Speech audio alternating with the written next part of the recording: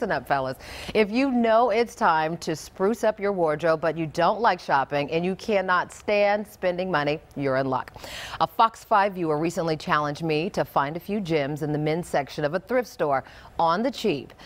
And you know I'm always up for a thrift store showdown. Like most fellas, David Dennis has no interest in shopping for clothes.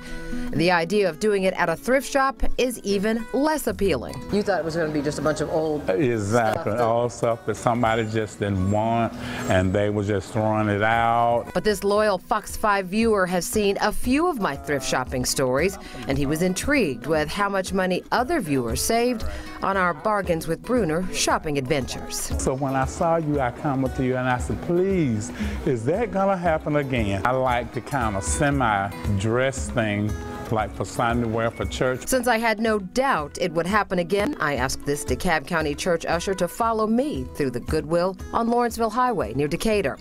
Goodwill's Summer Dunham helped us get a sense of Dennis's style. I like polo stuff and jeans mainly. Of course, it took only a few minutes to find a few gems. One of that one? Yeah. Okay. And then these two are both polo, extra large polo shirts. Both of those. Some color, cool. What else are you looking for? Is it Something like a vest and a pair of slacks, maybe. Dennis, like a lot of thrift shop newbies, thought the idea of sifting through rack after rack of used clothing would be a bit daunting. So Summer explained how Goodwill's layout works.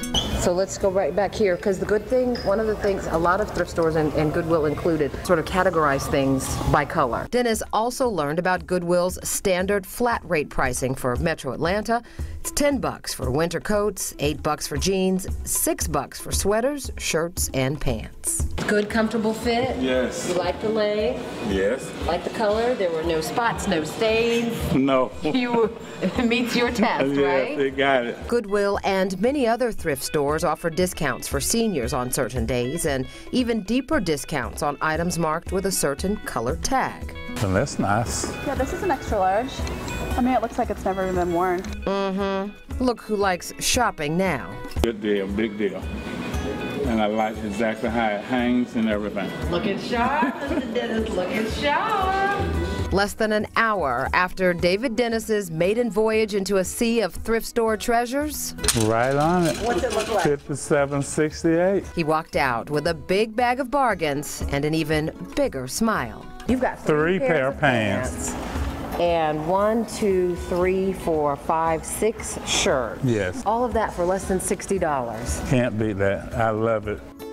And I loved shooting that story with him. He was such a good sport. He really did challenge me, though. Now, the items Mr. Dennis purchased cost an average of about $6.